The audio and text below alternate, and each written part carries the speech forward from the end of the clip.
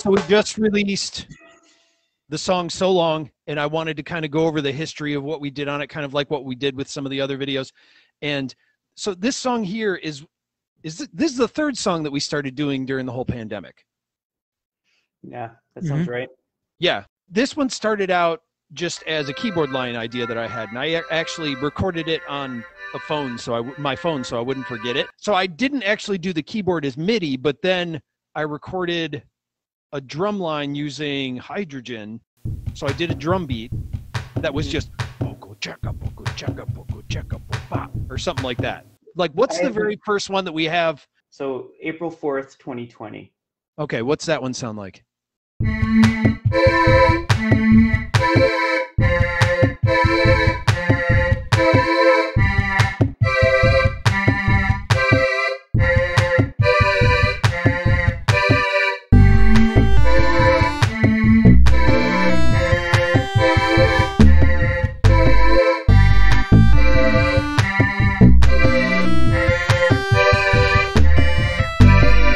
So it's interesting already off the bat compared to the other two songs where we've done these reviews. Like, yeah, this stuck pretty close to home. Like, yeah, we didn't switch a lot on this one. We added organic instruments like drums and bass.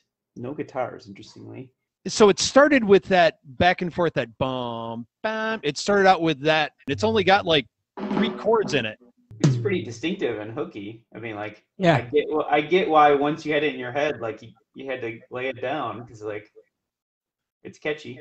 That lead line, that dun dun da da da da da. I don't remember when that came into play either, but that was actually drawn in the MIDI map on Ardour. So that was actually handwritten inside the program in MIDI, and then did the drum beat, which the drum beat is actually, I know where I got the drum beat from. That was inspired by a Latin Playboys song. The program drum beat was that later on we used the actual, or Rob actually played drums on it. Yeah. Vocals version 2 a couple days later. Rob found the song that I used. So no, oh dang it! We have got to edit. I wondered if it was that. Yeah, I know we can't do that because song, it'll get caught. Yeah, it'll get caught. I'll edit that out because it'll totally get caught. But what's the name of that song? 10 Believers.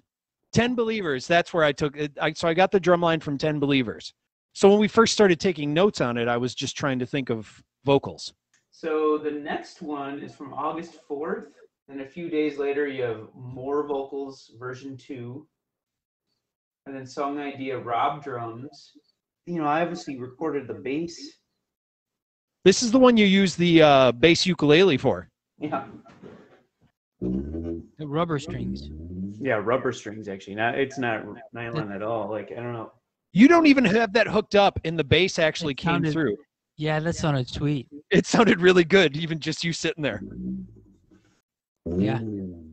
Yeah, you can really get, and I think it shows in the song, you can get some really kind of big, boomy, kind of upright kind of bass sounds out of it. Is this the first song we've used it on?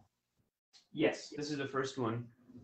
And then after that, I think we said, so did we try different drum beats, Rob, when we were trying to do this one? I couldn't think of what we put down originally. So play the Rob new drums. So yeah, this is the first one.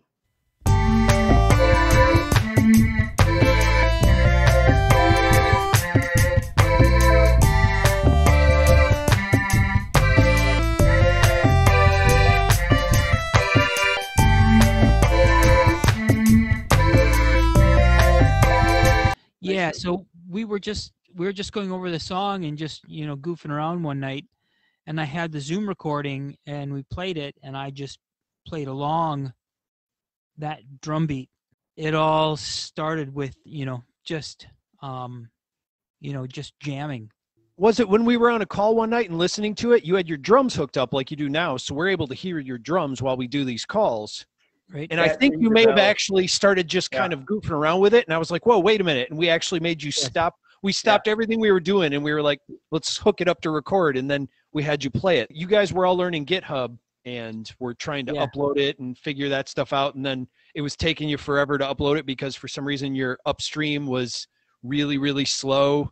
And then it didn't upload properly the first time, I think. From having a network cable strung across the house from one end to the other.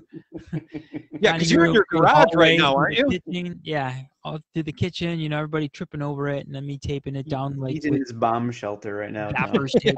Yeah, right. And then from there, then we kind of dissected it and pulled it apart, and then I redid a new drum track. Yeah, it was a few weeks later, it looks like. And this will give us a chance to hear, we still haven't heard vocals or the new bass yet.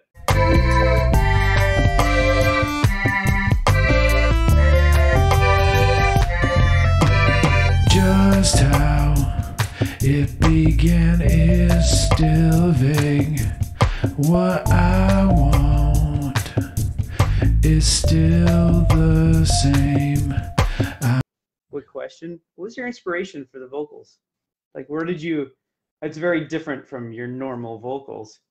Is it because it was such a kind of washed 80s, early 90s vibe that you just want to go for something different? Or were you at home and you needed to just keep it on the down low? No, I recorded it out here. I actually recorded in this exact same setup that I have right here. I was sitting at the table in our practice space and tracked the vocals while I was sitting here coming up with the idea. And the way I sang it, I just liked it. I mean, it was much like the last video that we did.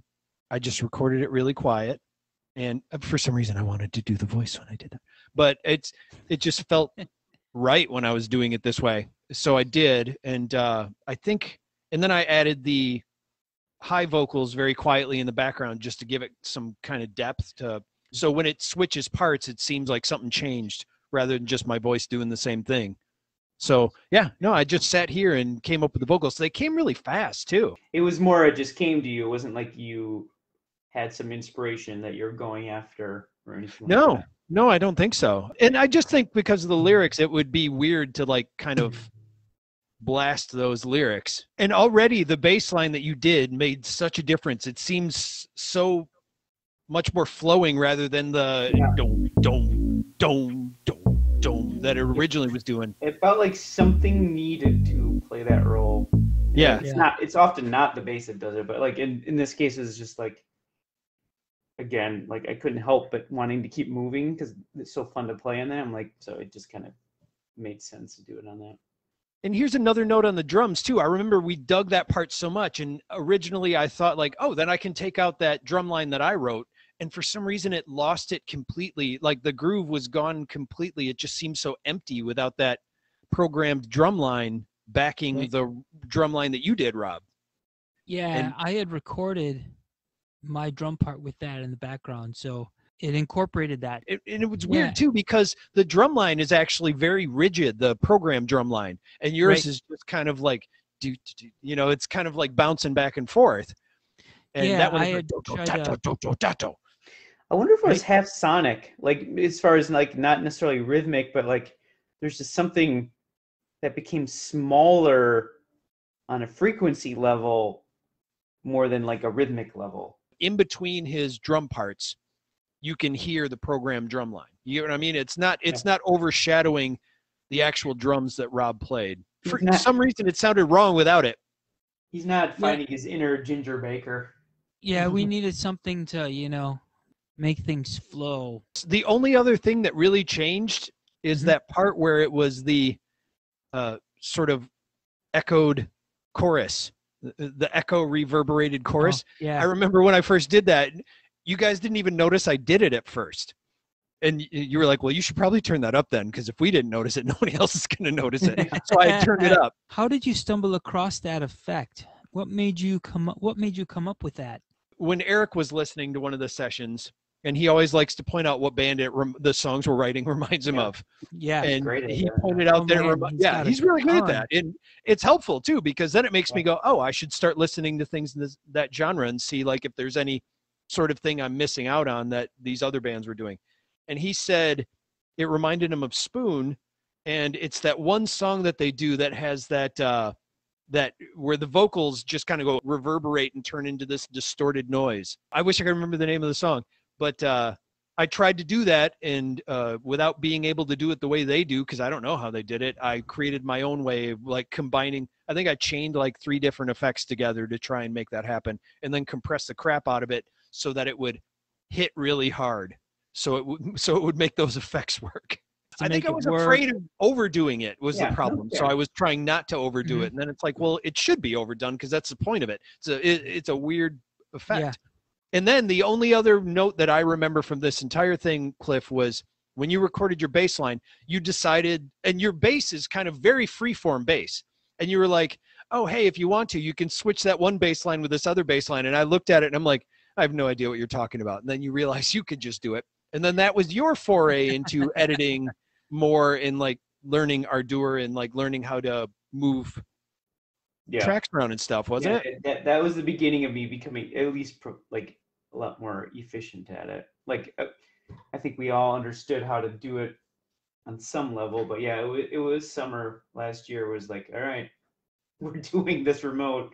We can't all be up to Tom. I had a version where I cut it up more into like verse, chorus, very kind of straight and like kind of repeated verse part, repeated chorus part. Like the way it is now, it just kind of gives it a little bit of like a wandering kind of vibe because the bass is like doing stuff down low and then I go up high and like I even left in flubs.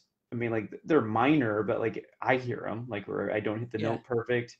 But it's like it was better than the more edited up version. So yeah, I'm not surprised. They just left it in for this one. You know, some songs it's great to edit the shit out of it and it works good on a loop or whatever. But most of the times we do.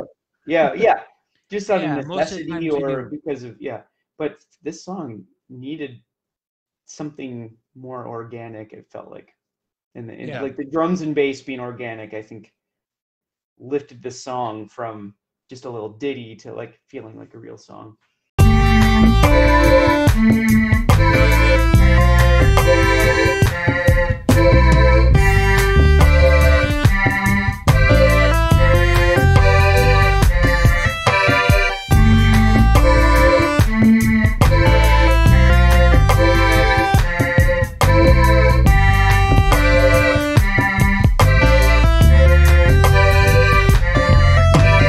Just how it began is still vague. What I want is still the same. I know that I took that away, and there's nothing left to say. Just can't ignore what was said. All I want is to run that way, and I know it blows up someday, and there's nothing left to say. So long, it will be so long in the end.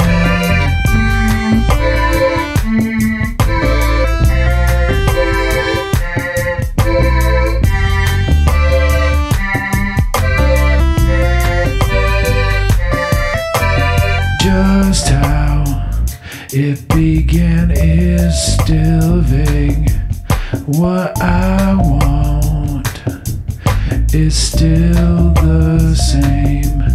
I know that I took that away, and there's nothing left to say.